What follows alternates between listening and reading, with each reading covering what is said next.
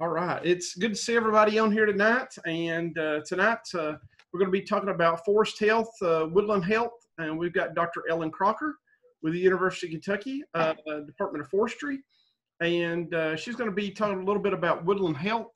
And she's got knowledge in a little bit of everything, mushrooms, and I think you may even cover a little bit of mast production for this year. But Ellen, I'm going to go ahead and turn it over to you and let you get started on here. But it's good to see everybody this evening. And without further ado, Dr. Ellen Crocker. Wonderful. Well, thank you so much for inviting me today. I was saying earlier, I wish I could join you all in person, but really appreciate the opportunity to be there virtually. And, I could start this out by saying I've got a presentation for you all, but if you have particular questions that you're really interested in, let me know, put them in the chat, and I'll make sure to address those as well, or we can address them at the end. So today, my plan was to give kind of a big picture update of what's going on with woodland health in our region. And, woodland health or forest health, I'm going to use them interchangeably, basically the same thing. How well are the trees in your woodland doing? Is a really tricky subject, and it's very subjective in a lot of ways, because how well they're doing depends on what you want them to be doing. So if you've got particular questions, please raise those. I'm going to go through kind of a laundry list of a lot of different terrible things that are happening in our woodlands. So the different insects, diseases, invasive plants, extreme weather issues we've been having that are in how they're affecting trees. But I kind of, that it's a doom and gloom presentation in some ways, because you hear what I'm talking about and it's like, oh, how will all our trees ever survive? And I just want to start this out by saying, I think, compared to other parts of the country, other parts of the world, we're really fortunate in our region. We have land that wants to grow trees, and we grow trees really well, and we have an incredible diversity of different tree species. You visit some parts of the country and they have maybe a handful of different major species. We have well over 120 different native tree species. So when we talk about things like these invasive threats that are wiping out species, I just like to go back to that as the hope that's there. And I don't feel the doom and gloom of it. I feel the optimism of just how resilient our woodlands are and what a strength it is to our region, because we've got diversity, we've got water, we have all of these things that trees need, and I think that's going to be an incredible asset to us going forward. So I just wanted to preface with that, despite the fact that I'm going to be talking about some pretty scary things, I think overall the picture is pretty bright. So let me go ahead and share my screen, and I will share this presentation with you all, and go ahead and do this. So hopefully you should be able to see me, see the presentation, and if you can't, just shoot me a chat and I will change something up. And I'll try to pause periodically. If you've got chats or anything like that, just let me know. And if you've got any questions, I'm happy to stop. I do have the gift of gab, and I will continue on as long as someone lets me, but I'll try to wrap this up in a reasonable amount of time. So kind of giving an overview, what are the threats to the health of our forests and woodlands, to the trees that we care so much about? There are a lot of different things that are out there, and I'm going to kind of lump them up into a few sections. So the really major forest health issues that are out there are invasive insects, diseases, and plants. And the reason for that is that these invasive species, they're not from here, they're from somewhere else. And our trees, our woodlands really don't have defenses to them. So when we're talking about invasive insects and diseases, the big problem is that they are killing trees, and not just any trees, but healthy trees. So they can really change woodlands in that way. When we're talking about invasive plants, for the most part, it's a little different. They might not be killing individual trees, but they can really change our woodlands by changing the patterns of which plants are successful, which plants are regenerating, which ones are dominating. So instead of seeing, the species that you want to be seeing are native big shade dominant trees, and then maybe the shrubs and the wildflowers that you want that support timber, that support wildlife, what you're seeing are a lot of invasive species that just don't fill that niche. So those, in my mind, are the kind of most major issues for our woodlands. Now, another thing I wanted to point to your attention are some kind of invasives that maybe aren't here yet, but are on the horizon. So if we talk about the invasives that are here right now, that's going to be emerald ash borer, hemlock woolly adelgid, laurel wilt, invasive plants. And then historically, we've got this incredible legacy of chestnut blight and loss of American chestnut. I mean, it's really hard to overstate just how big the loss of chestnut is for our woodlands in general, because I really think our woodlands are still coping with the absence of this species that's just so central. So there's lots of different ones that are currently here, but then we've got a lot of invasives nearby that I hope don't arrive.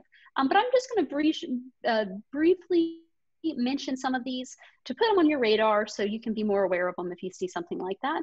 And then I want to mention some other issues. So this is where I'm going to talk about a few native issues that tend to pop up each year, insects, diseases that maybe look really bad, but are less likely to really hurt our woodlands because these are natives. Our trees are familiar with them. They've dealt with them for many years, as well as our extreme weather. Now, we've had some super strange weather these past few years. And yes, our trees are adapted to these areas, but the weather is really throwing them, some unusual stuff. So I think we're likely to see some impact from that. So that's my plan. Feel free to stop me or ask any other questions you might have. So our current invasives, emerald ash borer tops my list kind of in general. And that's because it's completely wiping out ash trees, which prior to the arrival of emerald ash borer were about 4% of the species overall in the state. Now it's very patchy, so you might not have any ash trees. And I know in your area, there's a lot less ash than there is in some other parts of the state. But that doesn't mean that you couldn't have a pocket of them on your property. You can have more than the average in your area. So I'm going to mention that, gloss over some things, just because I know that it's likely to be less central of a driver for you all than it is in, say, the northern part of the state, where they might have had 25, 30, 35% of their trees being ash. So here you've got a little diagram of what's going on with the emerald ash borer. It's a small green metallic beetle native to Asia. And what's really happening when it comes in is that its larvae, the kind of immature form of that beetle, are chewing and eating just under the bark of the tree in the vascular system. And that's the part of the tree that basically does everything. It's moving around water, it's moving around sugars and nutrients. And if that system is compromised, the tree dies. So it's basically like strangling the tree when you've got a vascular system that's impacted. So you've got these little larvae that are tunneling everywhere, cutting off circulation, strangling that tree, and then you get dead trees. So what are some signs of the emerald ash borer? And I'm saying EAB here for short, just because emerald ash borer is a long title to type each time. Look for dead branches, a thinning crown, maybe some other signs being these D-shaped holes in the tree, right on the trunk. And that's where the larvae have been in there. They've been tunneling around. You can see in this photo what it looks like if you chip off the bark, what their tunneling looks like. People call that serpentine because it's so squiggly. But by the time you see these kinds of things, really what's happening is that tree has a lot of larvae inside of it, and they're probably already causing some pretty extensive damage, which is one of the problems with the emerald ash borer and other things, and that by the time you notice there's something wrong, it's pretty far along. It can be hard to save your tree. So another thing to look for would be, and I think a lot of areas, if you do have ash in your area, you're probably seeing some of this right now, the bark's flaking off. It might be wildlife doing that, trying to get at those larvae. Woodpeckers really like to eat those larvae, the emerald ash borer larvae. If only they were a little bit more effective, maybe we could control it. And who knows, maybe long-term that'll be part of the control of emerald ash borer, but they're not quite good enough to stop it from killing your trees. So in this picture, you can just see where they've flaked off a lot of bark, and bark has come off from wildlife and on its own as things try to get those beetle larvae. So, and my apologies to any of you who are in Virginia. I just have the Kentucky version of this. But here's kind of where we are right now with emerald ash borer in the state. And what I really like, you know, it's filling in the gaps, it's moving in Western Kentucky, but I really like this map, and both of these maps are from the Kentucky Division of Forestry. So this map right here shows you not where it is, but where it's killing ash trees. So the longer it is in a location, the kind of higher the percentage of ash that are going to be dead. So this shows you, based on the Kentucky Division of Forestry flying airplanes over these areas, how frequent is ash death due to the emerald ash borer. So you can see in your area, depending on where you are, you might have ash mortality being real common. You might have it just starting. You might have it kind of sporadic. So it just depends. And I think that thinking about that is really key for thinking about what your options are and what your response can be. So what a lot of people are kind of at right now is the beetle came in, it killed all their trees, and now what? So a lot of the questions I get about this are kind of in that more landscape setting, because ash is such a popular tree to plant in front of your yard, on your street. You know, what we're talking about today is woodlands. And the responses to those two different settings would be real different.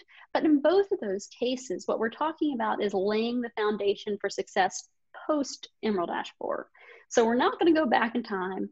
We're not going to undo the emerald ash borer. Unfortunately, it's going to spread.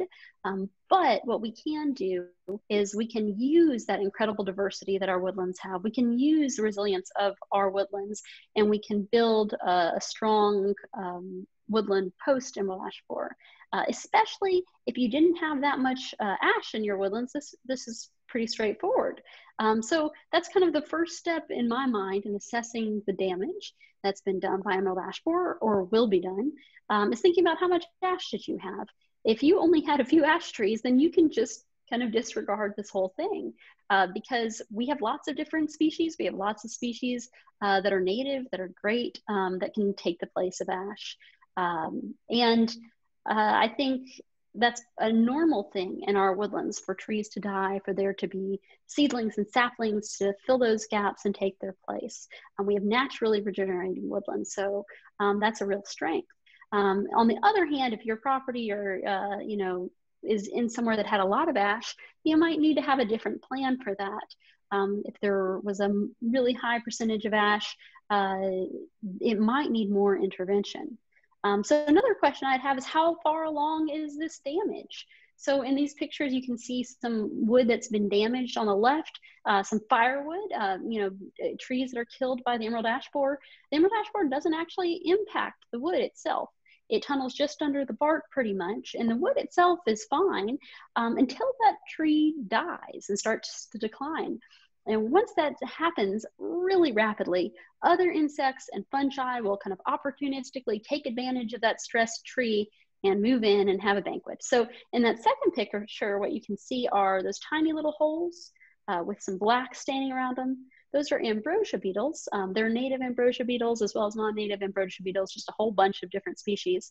And what we found is that if you're interested in logging your ash, it's really got to happen before those trees are dead, or really shortly afterwards, because if not, these ambrosia beetles will move in and they will really decrease the value of your logs, because they'll be riddled with lots of holes. So thinking about how far along is the damage by emerald ash borer. Similarly, if you did want to treat any of your trees, there are insecticides that can protect trees from the emerald ash borer. They do have to be repeated regularly, so it's not going to last forever. But those only work for trees that are still relatively healthy. And really, it's going to be prohibitively expensive for a large woodland unless that's a real priority for you. But it could be a good option for kind of your tree in your front yard, a really beautiful tree that you don't want to lose. So some other considerations. Consider harvest to offset the costs of timber stand improvement practices if you have a lot of ash. So again, if you don't have much ash, you probably don't need to consider this. But if you did have a lot, considering how to set your woodland up for success. And one of the most common needs that I see in that regard is managing invasive plants, because any disturbance, whether it's a harvest or an ice storm or the emerald ash borer that opens up the canopy, is a perfect opportunity for invasive plants to spread and to take over. So they might have just been one little plant here or there, but when something like that happens, it really is a chance for those invasives to take off. And that's not what you want. You want those native species to be taking advantage of those light conditions. So if you do have some disturbance either coming your way, like emerald ash borer, or that is coming, like a harvest, you really want to get on top of those invasive plants before that happens, so you aren't trying to play catch up afterwards. Another thing that I just want to mention, and this applies for a lot of different things, not just emerald ash borer, is dealing with hazard trees. So in this photo here, it's a woodland, and it was this winter, so you'll have to, that's why there's no leaves on. But you can see in this area, this is a site that had a lot of ash. And so everything that's circled here with red all has snapped basically in the past week. A tree that failed in a storm that was killed by the emerald ash borer. And of course, here we have a whole other pocket of ash trees that are ready to die. Not ready to die, they're dead, they're ready to fall over. And this particular shot is right next to two trails that are really frequented. So you can imagine, if this is your property, somewhere you visit regularly, just keep in mind the risk that those hazard trees pose. So again, want to consider removing those trees before they start falling apart. If you've got a lot of them and if there's somewhere that you go a lot, afterwards, those trees are really low value. The trees are going to fall apart rapidly. They're going to drop their branches rapidly. Now, there is wildlife value of those snags. So not to say you need to take them all out, just if they're a potential risk, if there's somewhere where people might be, and be especially careful when it's windy out. And this kind of emphasizes to me the value of calling and working with a professional in some of these cases. So with that, I'm going to wrap up the emerald ash borer. Again, we could talk for a lot more about that, but here's something that I bet you all will be especially interested in, and that's the hemlock woolly adelgid. This is another invasive insect that unfortunately is just wiping out our hemlock trees. In this photo, you can see kind of a whole area of hemlocks that have been killed by it. Right now is the time to be looking because you can really clearly see the signs that those insects are there with these kind of tufted, white, woolly structures that they make. That's a clear sign that they're there. You won't be able to see this all of the year. So right now is a good time to be scouting for it. And what these insects, these adelgids do, they're very tiny little insects. And unlike the emerald ash borer that's tunneling in the tree and cutting off the circulation of the tree, what these ones do is they're sucking the sap from the tree on those needles, on the undersides of those needles. And while they're doing that, they're also injecting a toxin into the tree that causes the tree's needles to dry up, causes death of some of those tips. So both the sheer kind of them sucking all of that sap from the tree, plus the added damage done. Really, I mean, it's amazing just how severe that damage can be. And it might take a little bit longer. So emerald ash borer might be able to kill the tree within just a couple of years. Hemlock woolly adelgid might be a slower process, but nonetheless, there is a lot of death due to hemlock woolly adelgid. So here's a map of where hemlock woolly adelgid, in this case, they're calling it HWA, is present. And you can see that for us, if you look, everywhere there's hemlock, pretty much, unfortunately, there is this hemlock woolly adelgid. Now, one of the questions that I get from people is that, is that still around? Because maybe there were some pockets that used to have the adelgid and don't anymore. And I would say that it's really sporadic, the death of trees. And it depends on a lot of different things, but one of the kind of just anecdotally, I think that a few years ago when we had that polar vortex, it was really cold, it knocked back those insect populations a little bit. But unfortunately, it's not going to be a permanent thing. They're going to recover. they're going to continue to be a problem into the future. So you'll have kind of sporadic pockets of tree death throughout the area. Now, there are some insecticide treatment options for hemlock woolly adelgid, and it really kind of depends on the location in some ways. There are also some biological control trials, and you know, I'm going to put this reference up here for those insecticide options. I can send you more resources if you're interested in that. For the biological controls, that's something that's still kind of being figured out. I know that some of the national forests are working on that, release some of those predatory beetles to see if they can maybe eat those adelgids and keep their populations in check. And also trying to figure out long-term, how do we combine these two strategies? You know, these insecticides would of course kill the insects that you hope will keep those hemlock populations in check as well. So how do you make sure that we've got that right balance and that what we're doing long-term might be able to support some healthy hemlock trees? Another thing that I'd say is that, unfortunately, hemlock woolly adelgid is not the only invasive insect that's impacting hemlock. So these are a couple photos of another insect, elongate hemlock scale, that you can find all over. And, you know, it's not as severe as hemlock woolly adelgid. It does a lot of the same things and can really stress the tree over time, you know, in some of the same ways. So another invasive insect pest that we really don't want to see, but it's common on hemlock. For both of the things I just talked about, ash and hemlock, I think that a key part of the long-term formula for how we're going to deal with those is going to be finding trees that are for some reason resistant to those invasive insects. So, you know, they have some defense, unique defense that's passed down genetically that makes them poor hosts for those insects. So maybe the larvae can't develop in them, or maybe they're really, you know, unpalatable. And we are looking for what are called lingering trees. So these are trees that when all of the other trees of that species, so when all of the other ash or all the other hemlocks in the area are dead, have been killed, these trees are still alive. We really would like to know if you see any of those trees and where they are, so we can maybe get some seed from them and try to put them into a nursery program that would get them back out on the landscape. Because some preliminary trials from the U.S. Forest Service have found that those trees are left when that happens. For ash in particular, they seem to have genetic resistance to the emerald ash borer. So trying to see, can we find them and can we get them back out there? And we've got an app called treesnap.org, or TreeSnap. You can find out more at treesnap.org. It's a free download for iPhone or Android. And if you find any trees that kind of fit that description, healthy trees when everything else is dead, let us know and submit them on TreeSnap so we can follow up with you.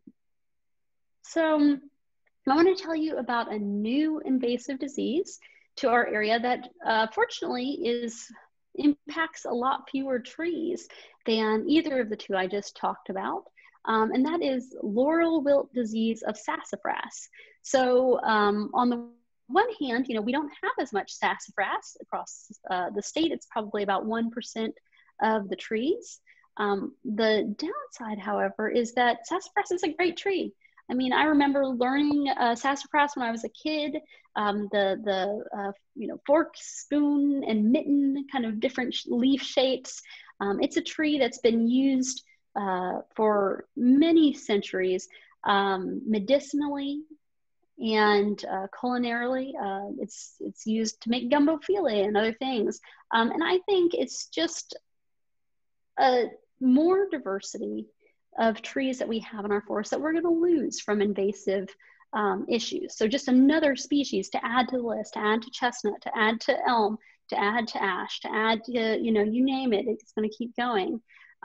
So it's just kind of more of that diversity we're going to lose. So laurel wilt disease in our area, the two species that it is likely to impact is sassafras and spicebush. So sassafras is kind of a smaller tree typically, although I've seen some huge sassafras, and the national champion sassafras is actually in Kentucky. But for the most part, kind of smaller trees, understory trees, maybe along fence rows and other places. Spice bush is a shrub. I think it's a really neat plant, and it's growing in popularity as a native alternative to some of the invasive shrubs like bush honeysuckle. Both of these, have masked for wildlife, are filling this unique niche, and they are both likely to be readily killed by this disease.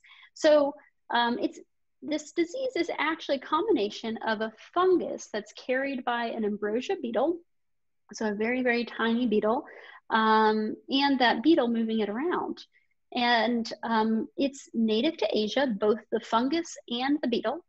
They were introduced to North America in the first detection in 2002 along this coastal area. And you can see it's kind of moving all through this region. There, the host is red bay laurel, thus the name. And they do have some sassafras down there, but really not too much. And you can see there's been a big jump between our area and where it was previously. So probably moved here accidentally on contaminated firewood. We really don't know how it got here, but I think humans were definitely involved. And I think that's key for all of these invasives. The less we can do to move them around, the better. So in Kentucky right now, as far as we know, it's just here in the southwestern part of the state. However, it's also in Tennessee, just across the border. And in Tennessee, they detected it in the eastern part of the state as well. And I think that for us, we have a lot of trees all across the state that are potentially at risk. And unfortunately, I bet this disease has spread a lot further than we even know. Last summer was the first time we found it, but it had obviously been there probably for a few years prior to our finding out about it. So hopefully this year we don't find it in more places, but we'd really like to hear from you if you have sassafras that are dying or in decline, so we can learn more about where it is right now.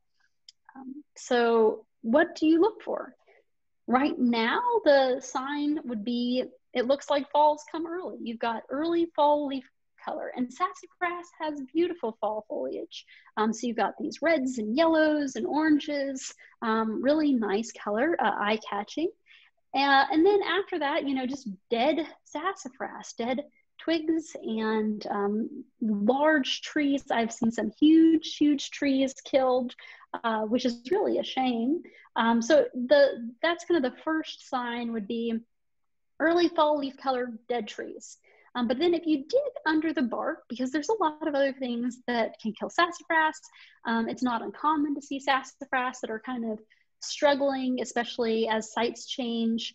They're an early establishing species, and then as they get shaded out, they might get different root rots and different issues. But if you were to dig just under the bark and find this really black, super dark staining, you can see in this picture, it's very streaky black staining under the bark.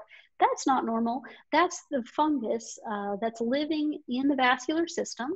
It's cutting off the circulation of the tree, clogging everything up. Again, that vascular system is what the trees need.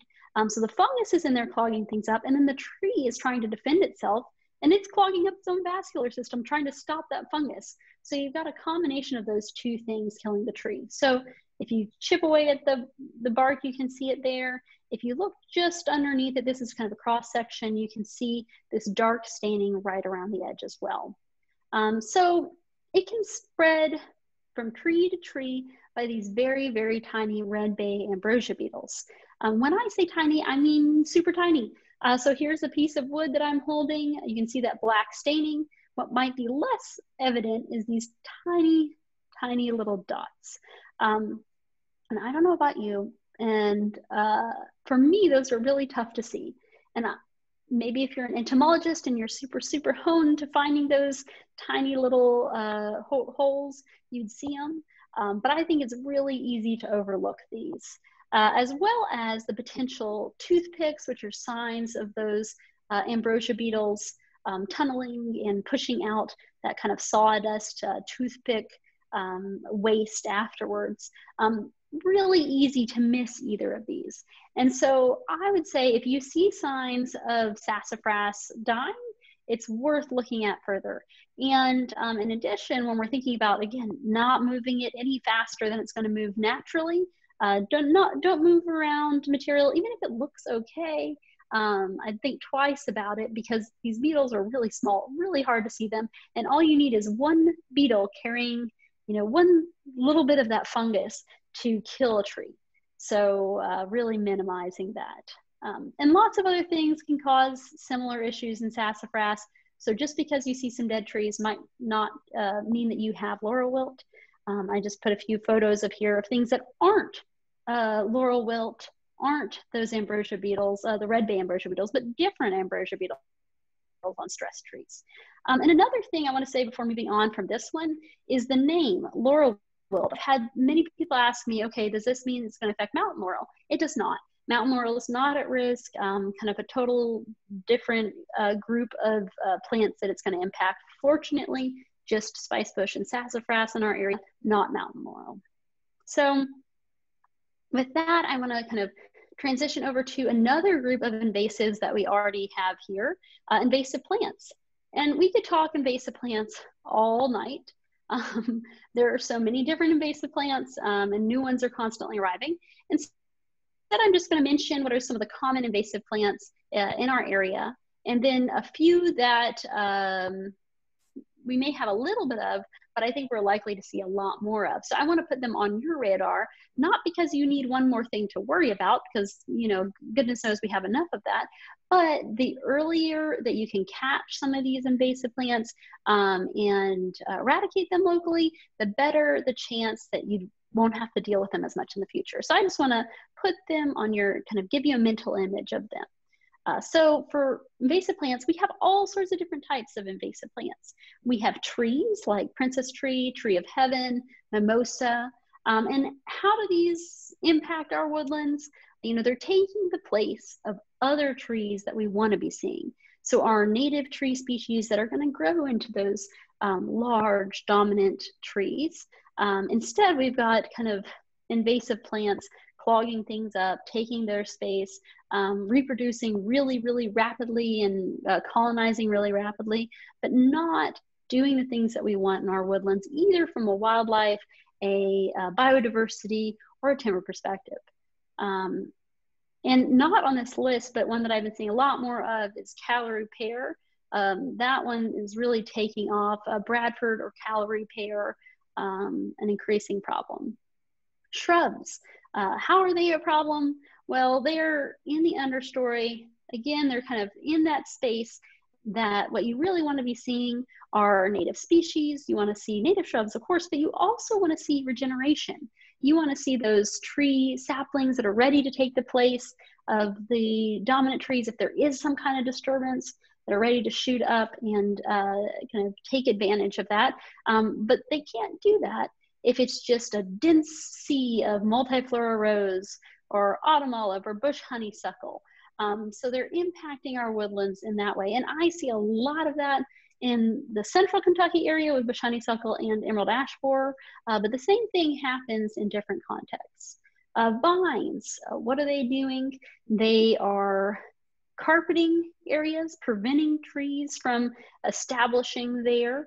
They might even grow up and over trees, especially kind of smaller trees that are just getting established, cover them and kill them in that way. For the most part, vines are not strangling trees or directly impacting them, but they are impacting their access to light and other resources that they need. There are a couple exceptions to that, but just kind of in general.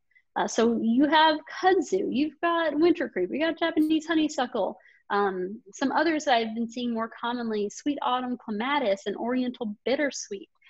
There's lots and lots of different vines.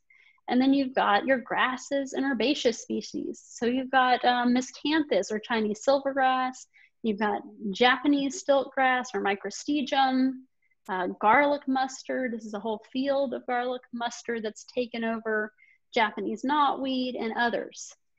So again, we could talk about invasive plants for a long time, but instead, let me just put a few new ones on your radar to look for in the future. So the first one I want to mention is Japanese chaff flower. So here's a photo of it. And there's some native species that look kind of similar, but where I've seen it establishing, especially in riparian areas, like right along a river, it can just take over and form these really dense stands. And it doesn't just stay there, so it can move up into upland areas as well. And it's been moving all along kind of the Ohio River corridor really rapidly. So I think this is something to look for in the future. So here's where it is right now. You can see, and this is just happened in the past, 10 years or so. So I think it's got a lot of potential to spread out rapidly. So here's another photo. This is kind of what you might look for a little bit later this year, maybe in the fall. And you can see that you've got that dense stand of it, but you also have these spikes coming off of it. And those are where the seeds are located, and it produces tons of seeds. And I'll show you a couple pictures of those. So this is what you might see right about now. This is the flowers that they make. They're not very distinctive, but you can see it's kind of has a little spike appearance. And if you look here, it's got these opposite leaves with these red internodes right where the leaves meet the stem there. But if we let this develop a little bit more, that flower is going to make a spike. And it's pretty distinctive. And lots of seeds, high germination. And if we were to look really up close at some of those seeds, you'd see that they have these stiff little hairs on them that really easily get stuck into clothing or hair or equipment. And it's easy to spread them around rapidly. And I think they're also moving, right along the river there. So that's one, Japanese chaff flower. Another one for you would be mile-a-minute weed. And here's just a photo of it. You can see it's got these very distinctive kind of triangular leaves and these berries right here that turn color, and they're kind of pretty, but it will just take over. It's a vine, so it's going to kind of carpet and grow over things. And it's got these very distinctive recurved thorns on the side that make it a real pain to pull up. So I don't know if you can tell from right here, but you've got these thorns that are recurved, pointing kind of downward. And here's another picture of kind of an area that's been taken over with it. So similar to what you might see from some of your other vines. And another one for your area would be chocolate vine or Achillea. So it's got these very distinctive flowers, really attractive, and it's used as an ornamental plant because of that. But again, it's capable of really dominating and taking over, forming these super dense carpets that will grow on top of everything. So those are just a handful of new invasive plants to watch for. What about invasive insects and disease? And the reason why I want to spend a little time on this is that, again, if you were to see some of these things and catch them early, that's so much better than trying to play catch up after the fact. So we are never going to, put hemlock woolly adelgid in a box and get rid of it. It is too late for that. So now we're struggling to find other solutions. But for some of these, if it were to be detected, it could be locally kind of eradicated, and we could manage it a lot better that way. So they're not here yet, and I hope it stays that way. So I'm going to present on some things that we don't have in this area yet, or maybe they're close by, but not quite here. So the first one I'm going to mention is sudden oak death, because I get a lot of questions about that. I have a lot of people, especially right now, I've been seeing a lot of decline in death of oak trees, particularly red oak trees. And it's not unusual for me to get an email that's like, I have sudden oak death. And your oak might have died suddenly, but sudden oak death tends to refer to this one disease of oaks that right now is only present kind of in California and Oregon along the coastal area. And you can see a picture here of everything that's dead there are tan oaks that have been killed by sudden oak death. But it's a really tricky disease because it's caused by an invasive pathogen that's got a name that's super hard to pronounce, Phytophthora ramorum. But this exact same pathogen will infect thousands of different host plants. So it is not a specialist, it is an extreme generalist. And the name sudden oak death refers to it when it's killing oak trees. But the vast majority of the time, so oak trees causes these lethal trunk cankers will kill a tree. The vast majority of the time, it just causes a little bit of leaf blight. You'd never even notice it unless you were really looking for it. And when it's doing that, people tend to call it remorum blight. But this is tricky from a regulatory perspective because it's very easy to accidentally move around and hard to control. So again, on most plants, just those leaf symptoms, you might get some tip dieback, you might get some needles, you might get some patches of dead spots. And as this picture indicates, it's got a super broad host range. So everything from conifers to oaks to herbaceous species are going to be potential hosts for this disease, this pathogen. But the disease is going to really vary. So this is on most plants.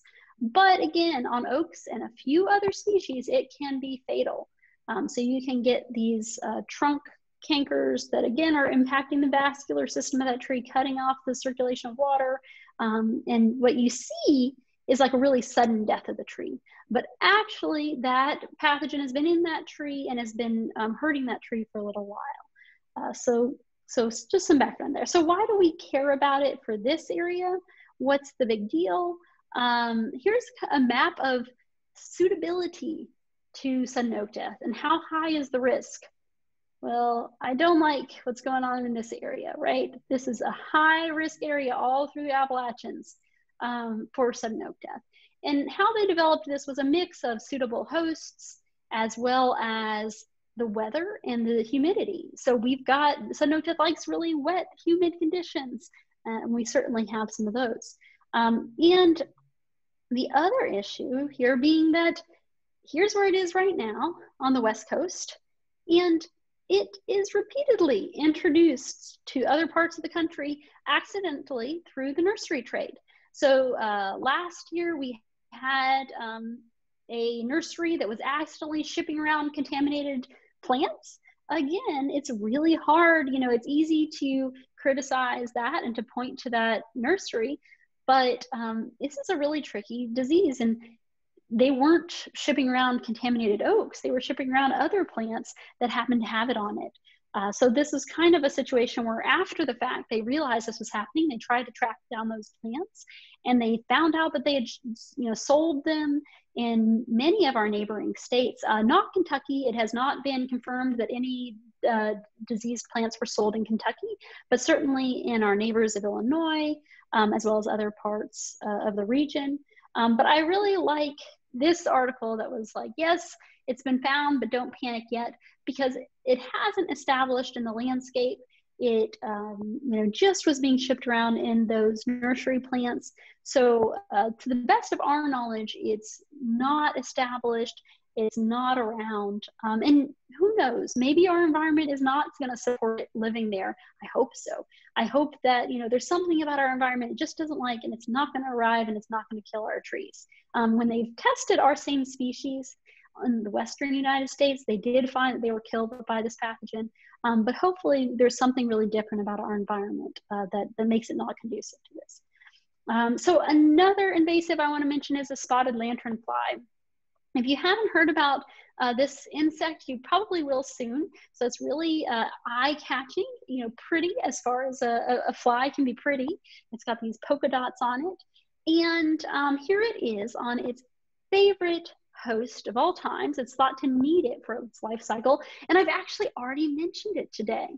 So I don't know if you have any guesses about what it is, but this is tree of heaven, an invasive plant. And if it stayed on tree of heaven, I'd be delighted. We would have a biological control for tree of heaven. It'd be great. But unfortunately, it does not stay on tree of heaven. It feeds on basically everything. So all of our deciduous species, our hardwood species, maples, oaks, you name it, it'll feed on those. It also feeds on pine trees, on fruit trees, on orchard crops. It's got a really broad range of different plants that it will feed on. And here's what it looks like in different phases of its life. So it lays eggs and then covers them with this waxy substance. And you can see they can be really hard to see. So this is a close-up view of them, and they're kind of covered with something. The other big challenge is that they will lay eggs on just about anything. So here's a metal barrel where eggs have been laid on. They will lay eggs on equipment, on vehicles. Easy to accidentally move them around. So when those eggs hatch, they'll hatch into little nymphs, black and white, polka dotted. And that looks different from the picture I showed you at the beginning. That's because it's going to go through a couple different phases. So at first, these nymphs are going to look like this, still pretty neat looking. Then they'll go through another stage where they're kind of this red, black, and white polka dots. And finally, they'll, become adults. And most of the time, if you spread their wings out, they look like this. But most of the time, they don't. They look like this. And what they're doing is sucking the sap out of those trees. Now, the problem is not that they're there, not that they're doing it, but that they do this in huge numbers. So here's a couple photos of some trees that had spotted lanternfly on them, and they're just completely covered with them. So what does this mean for our forest? I don't really know. Where it's been introduced so far, it's really been more of a problem in landscape settings and for orchards, for kind of grape growers and different types of orchard trees. That's where people have been most concerned. I honestly don't know what it means in our woodland settings. And I think that's still kind of up for debate. But here's where it is right now. You can see it's very, very recent arrival here. But right in the heart of its distribution is in Pennsylvania, New Jersey, Delaware, but also moving into Maryland, West Virginia, even one found here in North Carolina, although not an infestation. So this is the kind of thing that I think it could really move pretty fast. So I just want to mention a couple more, and this is kind of a positive story. So gypsy moth. So gypsy moth is something that has been at our doorstep for a long time. Here is the gypsy moth caterpillar. And the reason why gypsy moth is a problem is that it will eat leaves of trees, especially oak trees, but it will eat all of the leaves. It will defoliate these trees, eat all of their leaves year after year after year. We have some native insects that can kind of do something similar. They can eat a lot of leaves, but they don't do it year after year after year. That can really stress trees out. And what they found is that in areas where gypsy moth has arrived, the health of those woodlands, the quality of those oak trees really nosedives, and really impacts long-term what happens in those areas.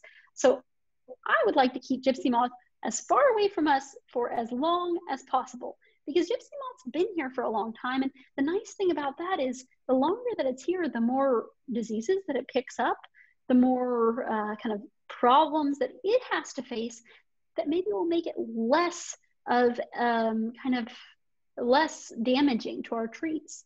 So I would like to hold gypsy moth as long as we can. Here's the map of where it currently is. And you can see, we're right there. It's very close to us. But this has kind of held this front for a long time.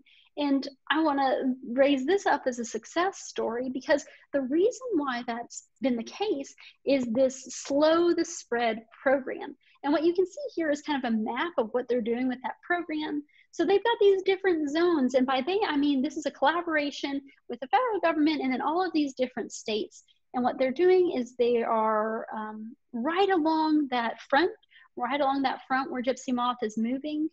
They are trapping for it. They're trying to eradicate any big jumps that have been made. So they're just trying to make sure that it just moves super, super slowly. And they've been incredibly successful with that.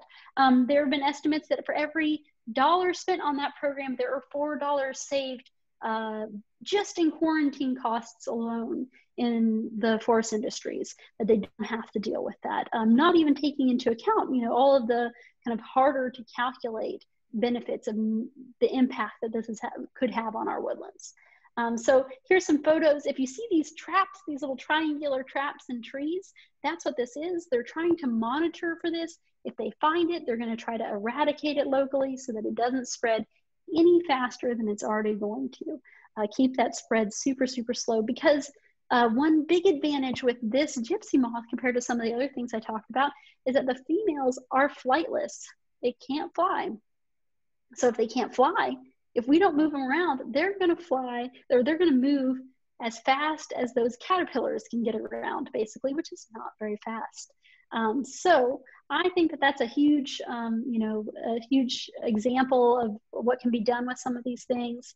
And here's a projection. This is where we're likely to be with gypsy moth in 2045, just barely reaching our area. Whereas if we didn't have this program, it's estimated that by then it would be all the way through this whole region, more or less. So I think that's a pretty cool program, and I like to share that with people. But I also like to share that every year we do get positives for gypsy moth in the state. So even though it seems like it's been there forever and it's never, arrived, it's a constant threat. So one more to, just really make sure our brains are full for tonight. This is Asian longhorn beetle. The reason I wanted to throw this in there is that it was just detected in South Carolina, and it's also present, a little pocket of it, in southern Ohio. So it's an Asian insect, and you can see it's quite huge. It's like the size of my thumb. That hole there is the size of a dime, and they really prefer maple trees. They will tunnel through maple trees. You can imagine that a maple tree riddled with holes that big is going to die and going to fall apart really rapidly. So a huge issue. Fortunately, these are another insect that's not going to move super fast unless we move it around. So whenever it's detected, the USDA tries to contain it and eradicate it, and they have been successful on several occasions. So that's another case why, if you see something, report it to your county extension agent or your forester, so that they can determine whether or not this is maybe no big deal or something that really needs to be addressed. So here's kind of the risk map for Asian longhorn beetle. In our areas, maples are key. And here's a map of where it is right now. So it's in little tiny pockets where it's been accidentally introduced with packaging material from Asia. But so far it's contained. And there are several sites where it's been successfully eradicated, which is another huge success story. So before I wrap up, I want to mention a couple other issues.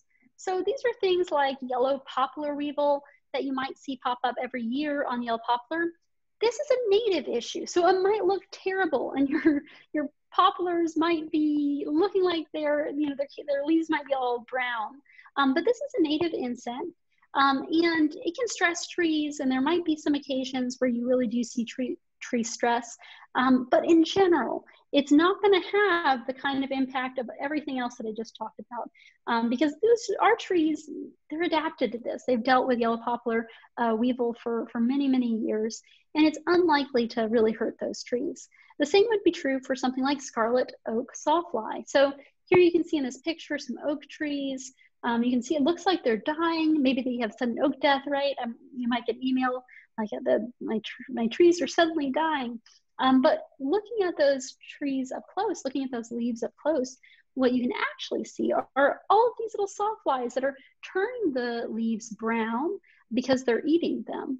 And it can look really bad, but again, unlikely to permanently hurt those trees. Another issue I've been seeing a lot of lately is white pine decline. Now this can come in a couple different forms, and there can be many different things driving this. In this case, in this photo that you can see here, this was a white pine stand that was planted as a plantation and with the intention of going through and thinning it at some fine point.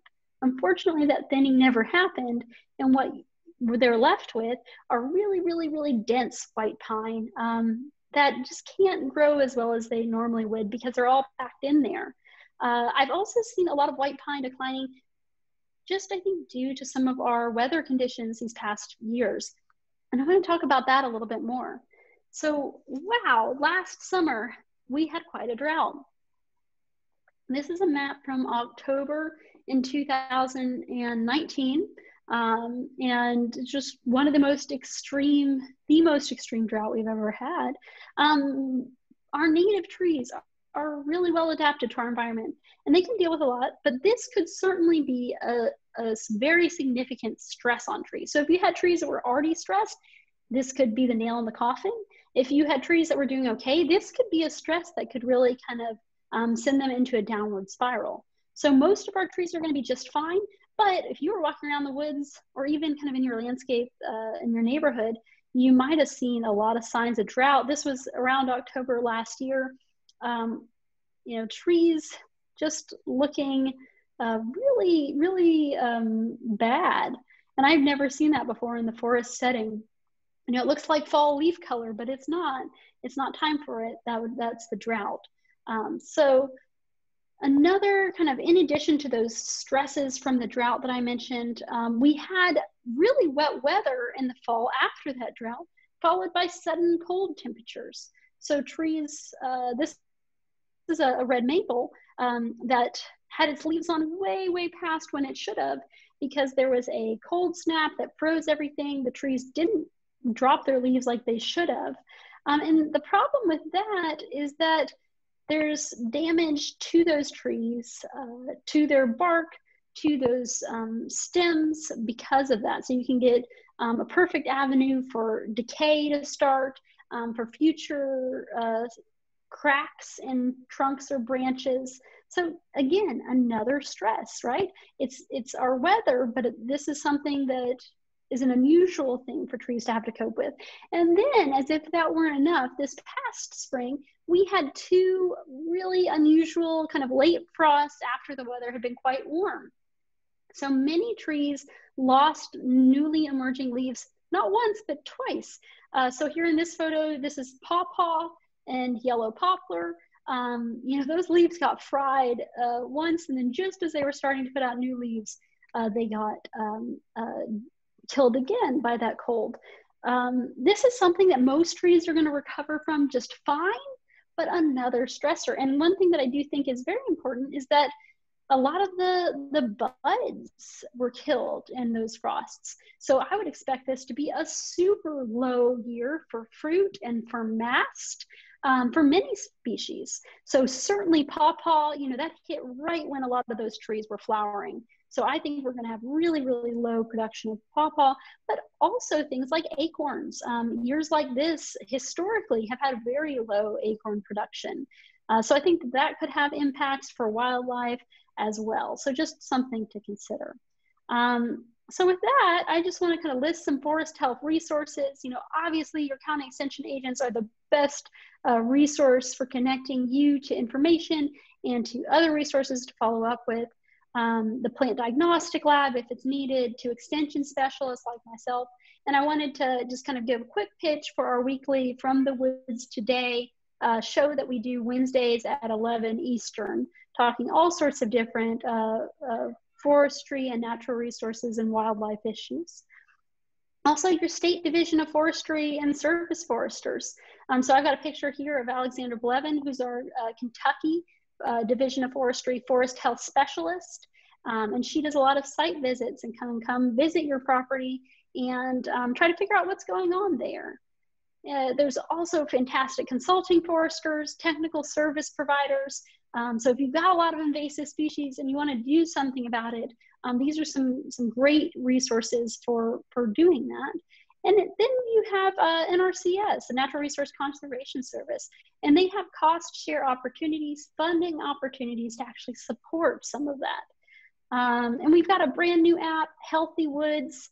If you want to give it a spin, try it out, healthywoods.org, healthywoods.app.org. And if you download it, it'll kind of walk you through how do you assess the health of your woodlands, and then spit out, when you're done, a report for you that kind of walks through, based on what you recorded, what's going on in your woods. Is your woodland doing well, or are there some major issues that then you can share with foresters, with your county agent, with others to kind of use as a starting place for next steps in management. So with that, I'm going to go ahead and stop sharing. I'm right at 7 o'clock. So I don't know if I have time for questions, but if you have any, I'll be happy to take them. And thanks for having me today. Sure. If there's any questions, go ahead and type them in the chat or unmute or whatever. Great information, Ellen. Thank you. Oh, well, like I said, I can talk a little too much sometimes. So my apologies there. No problem. No problem. Great information. Good stuff. A lot of great information. Ellen, I have a question.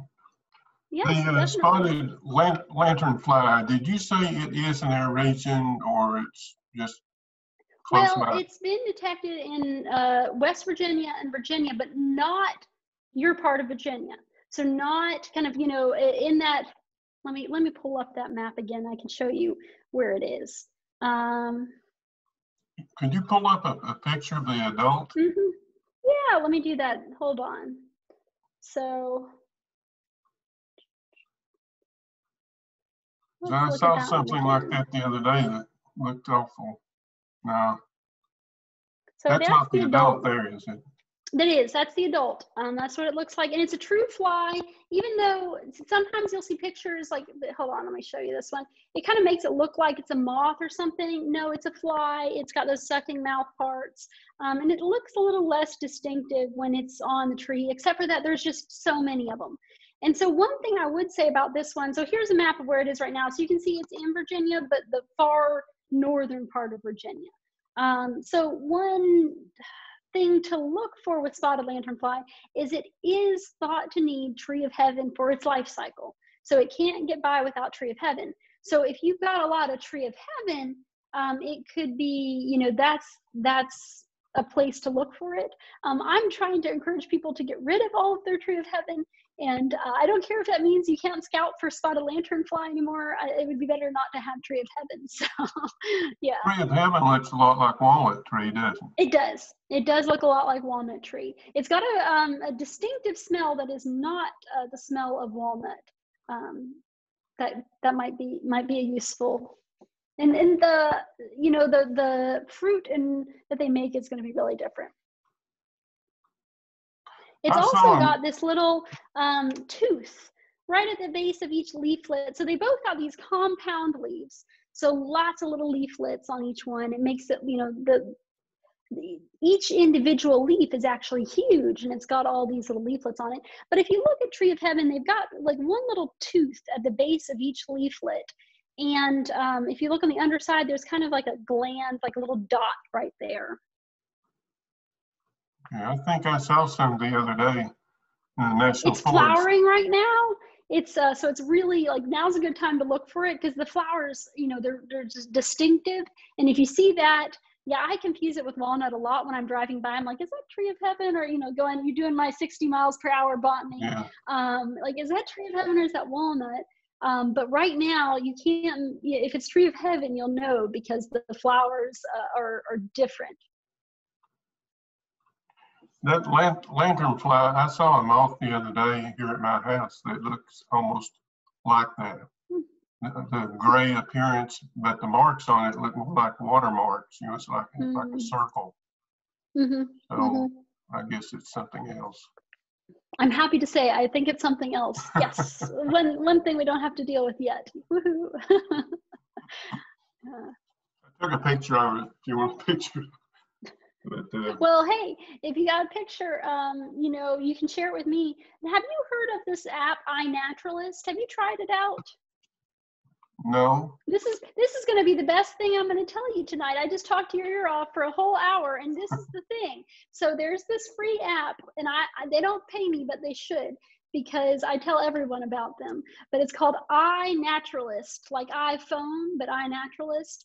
And it is just too cool. You can take a picture of something and it'll basically identify it for you. Now, it's not always right. Oh yeah, you got it right there. Yeah, but it's pretty good. And when it comes to insects, it's really good. And it's a really good starting place. And even if the app gets it wrong, there's like hundreds of thousands of people who use this app all the time, and they just go through and try to correct your wrong identification. So you'll get an email from someone that's like, oh, I don't actually think that this was this insect, I think it was that one. And it works for insects, for plants. It's just really handy. Jeremy, you use it? Do you like it? It's really good. What I'll typically do is I cross-reference though. Yes. It's one of those things of, is it really that? And so I'll use it, and sometimes it'll throw you a curveball, and you got to cross-reference. I've noticed that on a few things. Yeah, pretty and good. I'd say pretty handy. Yeah, it's pretty handy. It's just a great like resource. Yeah, don't use it as the end all be all. Right. But it's so handy when you're out in the woods. If you've got signal, if you're out in the woods, you're just like, oh wow, neat. I got my own little tour guide. Terrible for mushrooms. Don't even, it's not good for mushrooms, but great for plants and insects. I have tried it on mushrooms and had to I hope you had more luck than I had. I had to cross-reference. Yeah.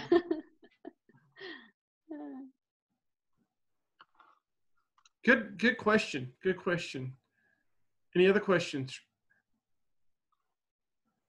If none, Ellen, thank you so much. We really appreciate you coming out here on a Tuesday evening and joining us, and great information this evening on woodland health. And I know we all gathered a lot of information here, and we definitely appreciate you coming out. So. Well, I appreciate all of you all being here and caring about your woods. And thanks again for having me join tonight.